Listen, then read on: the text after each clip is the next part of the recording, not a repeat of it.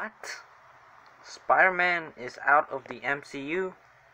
But how?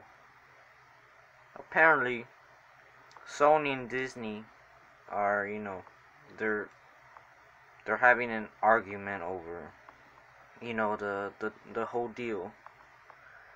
And now they're taking away Spider-Man. But how? In Far From Home, they already gave him a cliffhanger. He's like the next face of the MCU after Iron Man. What are you doing, Sony? What are you doing, Disney?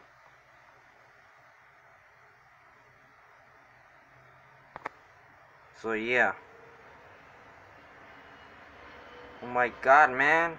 Spider-Man's like my favorite superhero. Now they're taking him out of the MCU. Like, why? Anyway, guys, let me know what your thoughts are in the comment section. And if you agree whether, they should get Spider-Man back or they should just leave him. I think they should get him back. It's still possible they can.